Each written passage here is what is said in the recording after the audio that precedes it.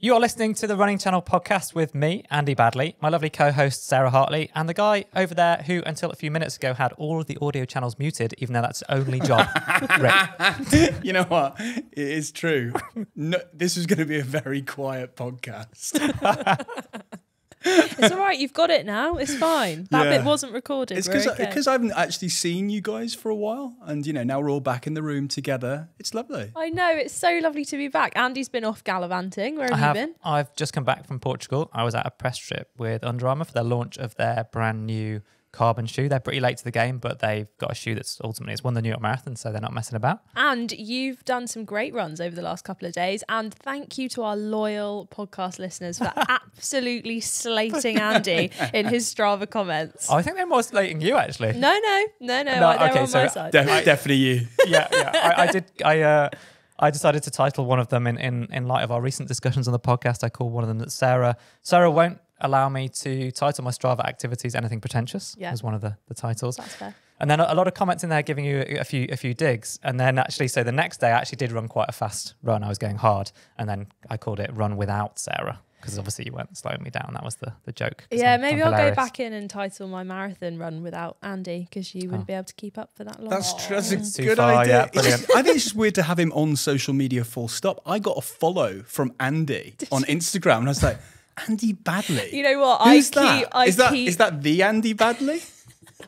No, it's someone masquerading as me. I know you don't post on there, but I keep, because I've got your phone contact or something, I keep getting recommended you on TikTok, and every time it pops up, I just laugh to myself.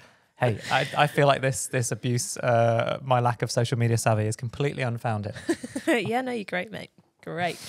Shall we talk about what we're going to be talking about this week? Because we've got another excellent controversial topic for you. That's right, yeah. We're going to go through one topic every week, and then we will tackle a few quick news events, and then your questions, probably the most important part of the podcast. But today, what have we got for people, Sarah? Well, we've got some very good questions coming up. I selected them earlier. But today's topic is, are you a runner or a jogger? Okay, controversial. Let's get stuck in. I want to start off with, Rick, are you a runner or a jogger? I'm a runner, because I just think jogger sounds a little bit half-hearted. Andy, are you a runner or a jogger? Well, I never really made a distinction. Like I had a T-shirt. I was just an Olympian, so I brilliant.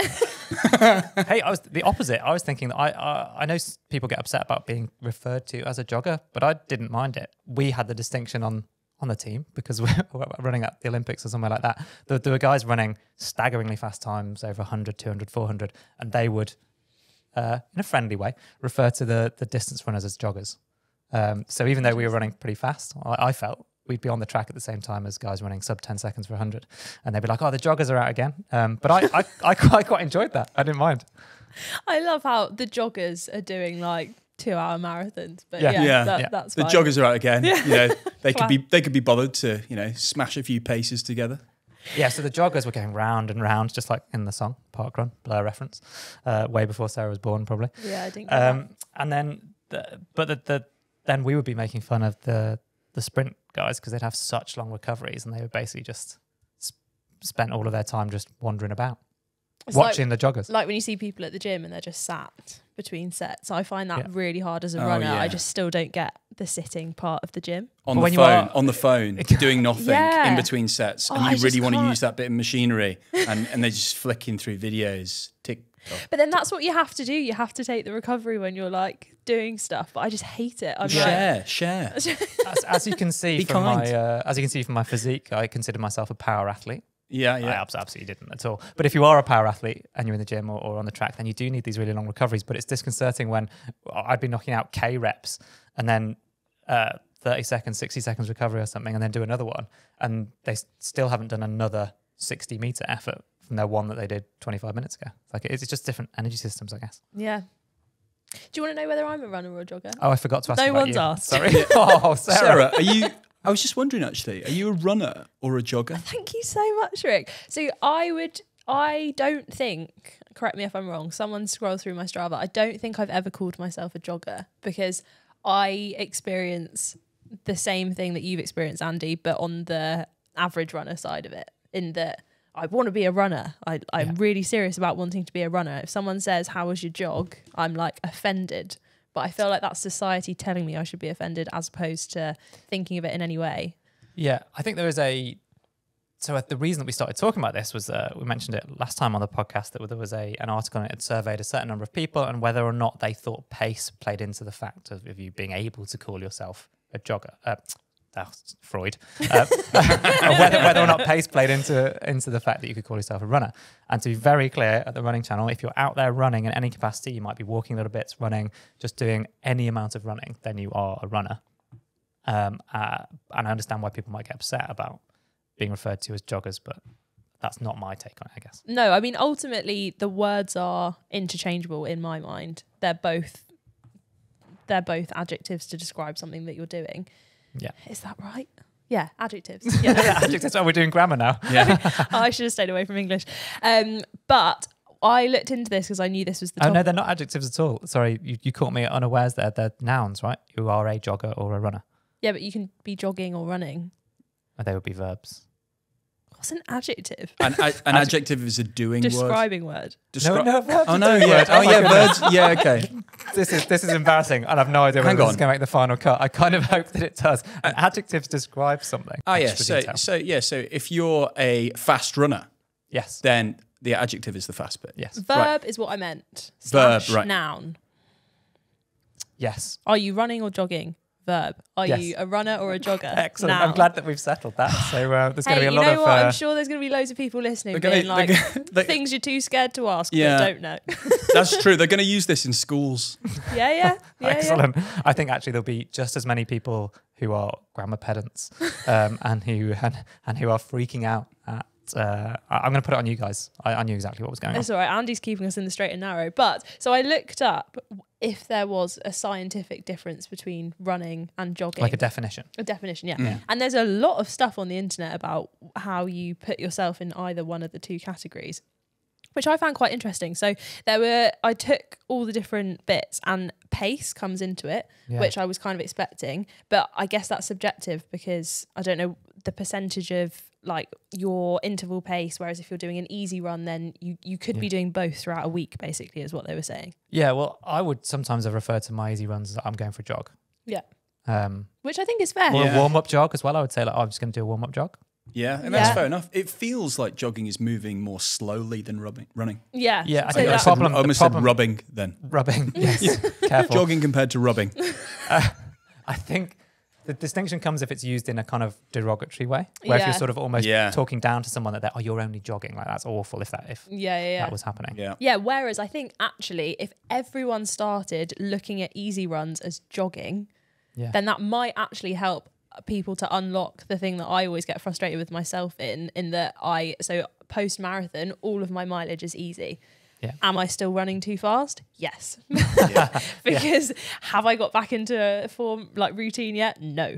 Yeah, I remember having a t-shirt that just said jogging across the front. I thought it was the coolest thing ever. I mean, that's more of a savage indictment into my own fashion sense, but that's so I cool. I identified with that. Hey, it was a long time ago, right? Last week. This week he's upgraded and now it says running. Yeah, I treated myself. He's picked his pace up. What else was on the list? So pace was one of them. Form, which I wasn't expecting, was another one. So they gave a definition of if you're running, then you're going to have your knees up. You're going to be flicking your feet up a little bit more. Whereas when you're jogging, your knees are going to be slightly more kind of flattened out. You're not going to be picking your feet up as much. And one site said that apparently when you're jogging, you're always going to have one foot on the floor at any one time. Whereas when you're running, both feet are going to lift off the floor. I mean, that's all nonsense, isn't it? So whoever wrote this absolute... Sorry, no, we're going to have to bleep that out. Whoever wrote this is... Yeah, I just disagree. But I find that mad that there's like such a distinction of, because also what's interesting is that definition is the definition between speed walking and running. Exactly, that's what I was going to say. The 1 foot on the ground at any one point, that's literally the rules in Olympic race walking, that you have to have 1 foot making contact with the ground at all times. So by definition, that's not then jogging. No. And also the low knee carriage and heel flick and stuff. Yeah, I have neither of those things, so I'm jogging all the time. Yeah, so technically, I mean, you said at the start that you kind of identify as a jogger, and according to this, you are. Yeah. The other two were intensity and then perceived exertion. So this was interesting. I read a couple of articles where it was like, if you're going to go out for a jog, then it's more of a kind of leisure activity for you. Yeah. And you've got more time to enjoy it. Whereas they were saying that runners or people when they're running can't enjoy it because they're like going for improvement or pace or speed or stuff like that. Well, that's how I would have made the distinction for myself. Like I said, warm-up jog or an easy jog in the evening, I wouldn't have thought about what I was saying, but I definitely have said that before. Yeah. So it's how you think about it. I think there's might be loads of people out there. I'd love to know. podcast@therunningchannel.com. Let us know whether anyone's been kind of worried about defining themselves as a runner because you don't think you run fast enough and don't merit it. I mean, that shouldn't be the case because everyone's a runner. But yeah. I think it comes into kind of whether you're getting everything into kind of one umbrella term. Yeah. Like we said a few weeks ago, you need to be running at lots of different paces. So if it's helpful to describe your easy runs as jogging, then I think that's actually quite useful. I'm definitely going to use that as a tool to make sure that my runs aren't too fast. But like you say, I think where it comes into issue is when people like, you're a jogger. And they mean it in an insulting way. Which in hindsight is exactly how I was being treated by those by all the big boys in the playground who could run faster than me. when I was on a track, feeling inferior and slow. Yeah, but you could run for much longer than they could. Yes, that's what I told myself at the time. Yeah. Although in fairness, if I could have been a 100-meter sprinter, I'd have much rather been able to do that. Really? Yeah. Well, it's more money, isn't it? Yeah. Well, that's one way. I didn't mean that, but it's more. So in my mind, everyone thinks that their distance or discipline is the hardest. So I've spoken to field eventers. Obviously, I think pole vault is pretty hard, to be fair. But they would be like, I would hear people say, well, distance running's easy because you just got to keep up. But in my mind, I'd be thinking, well, the 100, 200, 400, that's easy. You get your own lane. No one's pushing you. There's no tactics. You just run as fast as you can. But they would very much be like, no, there's phases of my race, so I have to execute those tactics. So everyone thinks that we've definitely digressed from jogging here. But I just think it's fascinating that everyone perceives that their event is the hardest. So I'm sure that anyone's running 5K, 10K, half marathon, etc., they would think the thing that they think is their speciality is probably what they think is the hardest to execute. Interesting. I've never really thought about what would be the hardest. I think kind of clay pigeon shooting or some kind of equine event.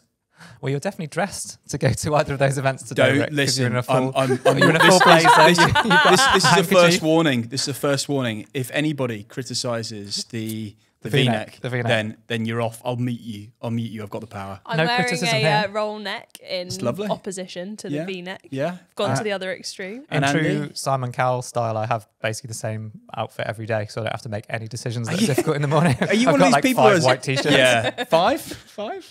There are 7 days in a week, Andy. That's That's dressed the weekend. Yeah.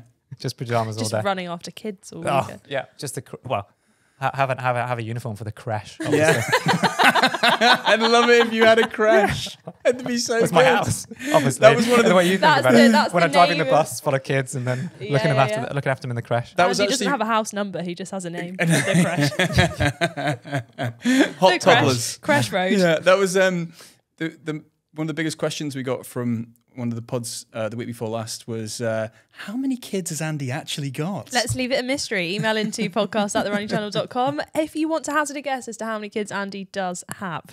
Coming up next, we've got the news followed by your questions, and you're listening to the Running Channel podcast. So it's almost question time, but before we do that, every week, Sarah and I will bring up a news story that we think would be interesting to chat through. So Sarah, what have you got? I've got one of the world's craziest and probably one of the world's hardest races. Is it the Running Channel bubble race where we all ran around a track in Zorbs? No, it's slightly harder than that. Okay. It's the return of the Barkley Marathons. If you don't know what this is one of the strangest, hardest, most difficult ultra running races in the world, and it's quirky, which I like. Quirky is an understatement. So if you haven't, check out the documentary on Netflix about it. Yeah, there's loads. It's been billed as like the race that eats its young. I think that's the Ginger Runner production, that one on YouTube. That's also an amazing film. So yeah, it's absolutely bonkers and all come out of the mind of Lazarus Lake. Yeah. So he has a real name as well. But but this race is incredible. So it's roughly around 100 miles. It is run through really, really tough conditions. It's not one course, it's loops. So there are lots of different loops that you do. The race starts by him lighting a cigarette, and every single person has a race number. And as they go around the loops, they have to find pages from a book that they bring back into the checkpoint once they've completed a loop. Yes, they have to prove that they've got to all of the different checkpoints, and they rip out a page from the book that matches their race number for that circuit. Yeah, and they go back in. The race hasn't had a finisher since, I think, 2017. So it's becoming more and more exciting to see who is going to be the next finisher. And it's the same lap every time, right? But it reverses direction each time. So once you finish one lap, then you have a little break, or you can choose how long you have a break for. You could go straight back out if you're mental. But like you have, get your recovery and nutrition and so on, and then you'd go back out. Then you have to navigate essentially backwards around the same loop that you've just run forwards around, and they alternate each time, right? Yeah, and also I think this year they probably do this most years, but I don't think it's just alternating. So I think this year they've done like one loop clockwise, then they did two anti-clockwise, and now they've gone back to clockwise. Right, wow. So even harder. How many loops in total? Do you know? I think it's 5. Okay. I think it's 5, and it's roughly about 20 miles per loop. Yeah, but everyone who does it reckons it's much longer than that. And you've got to self-navigate. You get to pore over paper maps beforehand, and then you basically have to remember it. Like you can't take technology with you to kind of navigate. It's absolutely brutal. If you finish 3 laps, I think it's within 40 hours, then it's called a fun run. Which will be roughly around like 60 to 70 miles that you will have done. Just a nice little fun run. Yeah, and then I think whoever gets back first after the penultimate loop gets to choose which direction they go on the very last loop. And then the second person, if there is a second person, which there isn't always, has to go the opposite way. So they can't kind of chase each other around that final loop. Absolutely brutal. This year, it's very, very exciting because we've got some incredible runners from the UK competing. So last year, Jasmine Paris did a fun run, and this year 3 laps. The fun run is so I love that. It's ridiculous for what it is. It's kind of the same as calling like a really hard effort a jog. Yes. It's literally the exact same of like, come on, she's done so well. So yeah, she did that last year. This year she surpassed the fun run. They're out there doing it right now. We're recording the podcast as they are just coming into the close of lap 4. So you're avidly following it and quite annoyed that we're not going to be able to like reveal. I know. I'm result. So disappointed that this is the time that we chose to record. Yeah. So but there might not be a result because no one might finish. Yeah, I know, exactly. But I want to see how far they get because there are some incredible people competing. There's someone who's won it 3 times who is competing. There's John Kelly, who's an American athlete who's out there smashing it, although apparently he's limping according to the official Twitter feed. Wow. We've got Damien Hall, who won the spine race that we talked about a while back on the podcast. Nikki Spinks, who, if you don't know who she is incredible. She used to be a lawyer in London, and then she I think got breast cancer, gave all of that up and went to be a sheep farmer up north, and now she is a phenomenal ultra runner. Yeah, and she's, I mean, this is, and I'm meaning this as a compliment because it makes the feats even more incredible. She's not like in her 30s, right? She's quite a bit older. Yeah, so. I'm not sure exactly how old, but yeah, she is like a really seasoned runner, and it's kind of, this is what I love about ultra running, is that it's not necessarily all like 20 to 30 year olds who are taking on these epic feats. It's kind of shows that you need to be, I think for the ultra running is as much mental as it is physical, and it's kind of, you need a little bit of life experience to be able to deal with the mental resilience and toughness that you need for these kind of challenges. I've got way more life experience than you because I'm so old, as you like to remind me, but you've done an ultra and I haven't, because that life experience has given me absolutely no ability to tolerate the kind of pain and endurance that would be required. You just ran round in circles. Yes, exactly. I mean, that takes quite a lot of mental resilience, to be fair. I'm incredibly good at turning left, but that is all that is in my locker. Not a sharp left though, a kind of gradual left. Gradual, as it has to immediately be followed by a straight line. And then another left. Otherwise, doesn't go anywhere. No, so you're like going the other way around the course, you'd be scuppered by that. Yeah, if I had to turn right, I had to probably just have to turn left 3 times. Sarah's working that one out. I think that works. Yeah, and then if you went, yeah. Sarah's doubting me. That's boggled my brain. But yeah, I pictured a square. Yes. Okay. Yes. Your news story? Oh, it's sort of ultra trail related, but it was I saw it on the BBC News, and it's not news to me, but I think it might be news to people out there who might not know her story. So Sabrina Pace-Humphries was on the BBC News or BBC Sport kind of news this week, basically telling her story. So she's someone we featured on the Running Channel and worked with before. She co-founded or founded the Black Trail Runners group. But she actually found running, and interestingly, she found running through jogging, which ties it in nicely. Back in 2009, when she was suffering from pretty severe postnatal depression, I think after the birth of her fourth child, had never run or anything before, but was recommended by her GP to try something that was going to get her out, and in particular to try jogging. So she tried it, was terrible, didn't like it, but then kind of just gradually did more and more. And then she built up to Marathon des Sables, and then the experiences of racism that she'd had through her life led her to try and get more black runners on the trails represented. And that's part of the video that we did with her. But just I think that story is really powerful. Yeah, it's so powerful. And the work that she's doing, she's recently released a book, which I think someone is reading. I'm just looking at the shelf. Which is incredible. And the work that she's doing is amazing. And it's so nice to see the impact that it's having. Representation matters so much. That's what she says. And if you know Sabrina, you'll kind of see that message.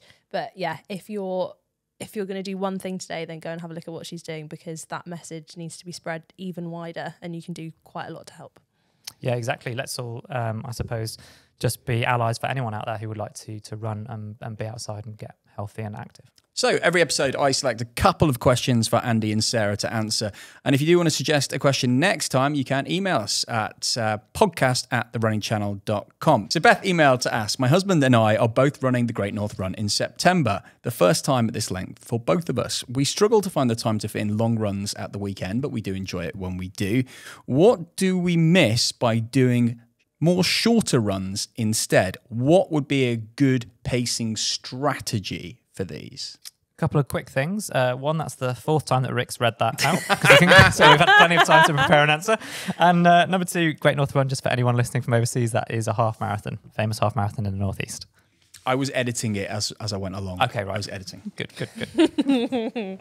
Can I jump in yes. here? So correct me if I'm wrong, Andy, but I would say if you're struggling to fit in a long run, which is fair, I've definitely struggled with this. It can take up so much time. There's a lot of admin. There's a lot of having to get yourself out the door. Yeah. But if you can do shorter runs, if you could do shorter runs back to back, that would help you to get... What, like a double day? Yeah.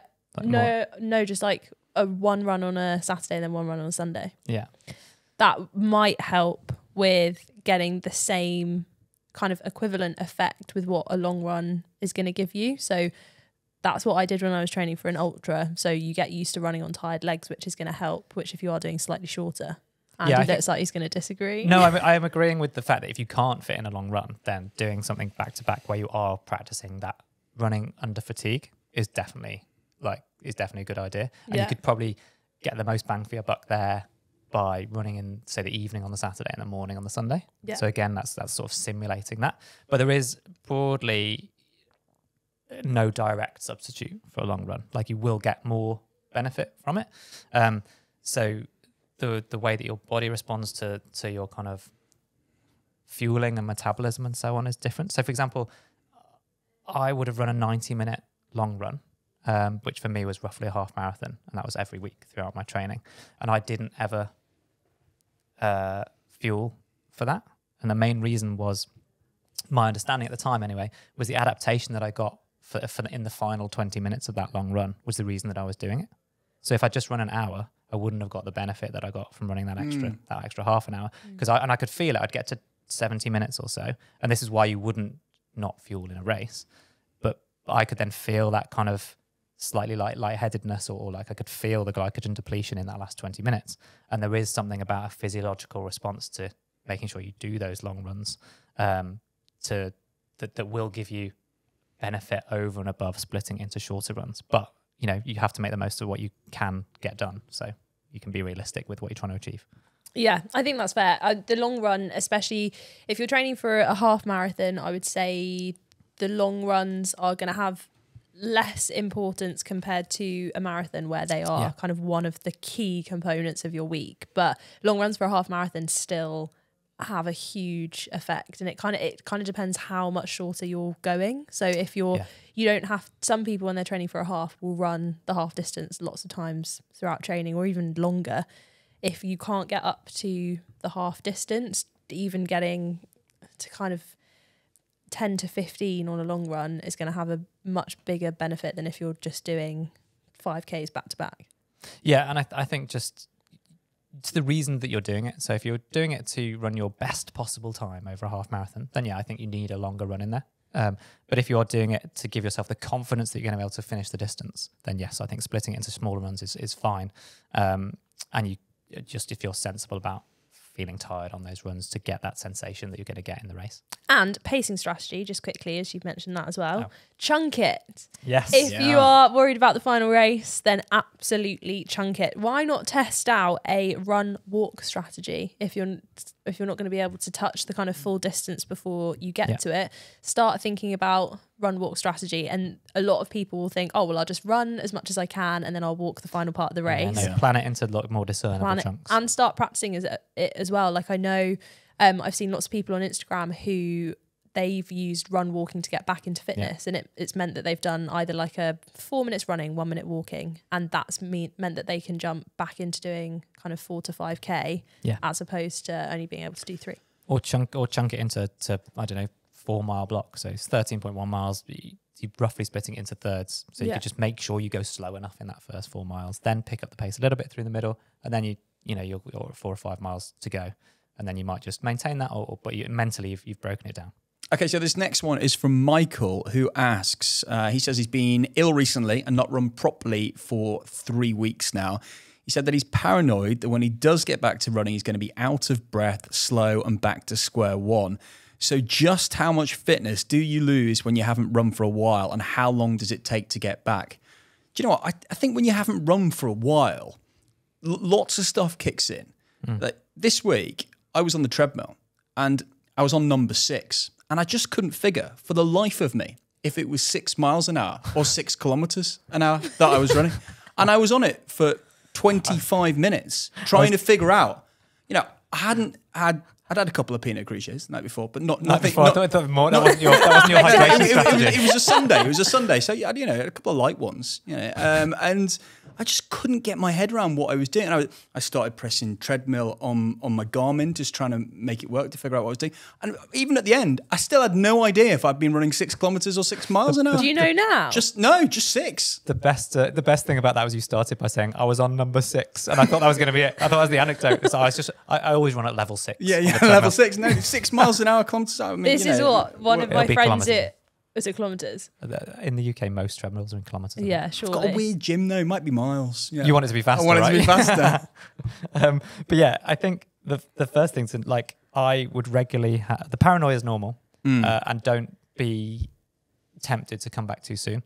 So always wait one extra day. The first day that you feel like, I could run today, whether that's injury or illness, a good kind of rule of thumb is give it another day. But even if I had 2 or 3 days out with illness, whether that's like a small cold or chesty cough or something, and I'd been training really well for years before it, those 3 days out, the first run back, I felt exactly how Michael's described, like out of breath, slow, back to square one. So I guess brace yourself to feel like that, and that's totally normal. And so even athletes that are running at a really high level feel like, I've never run before in my life. How do I feel so bad? We actually talked about this recently, Sarah. You were ill before Christmas and had one of the worst sessions ever, and then you were like worried about your fitness going. Yeah, illness I always struggle with, and I had a few instances before Christmas where I just had to either take a day off, or I actually was not ill enough to stop running, but I noticed how it affected my runs. And actually at the moment I feel like I'm in the same position, slightly different circumstances, but I finished a marathon. I took just over a week off, and now I'm 2 weeks back into running, and they all feel awful. Really? It takes you that long to recover? Yeah, I was reading, I can't remember the exact numbers, but I was actually reading how long it takes the body to recover after doing a marathon, and it's something ridiculous. Like, you can return to running, most people do after 1 to 2 weeks, but actually your body's still recovering. So it's normal. Yeah. They're not going to feel effortless going back into it, especially all these elite runners. They're not out there for as long as us average runners. We're doing so they're- 4, 5, True. 6, 7, 8, 9 hours. They're just out there for like 2. Yeah, it's easy, isn't it? Well, so there's definitely a perception that they're running harder, or Yeah. you know, maybe they're running at a more. Oh yeah, they're going pretty fast. A percentage of their max might be harder. So is that harder to recover from? And I don't know. And the shoes have made a big difference. But yeah, people who are out there for running for longer than that, 2.5 hours, that's a lot that you're putting your body through.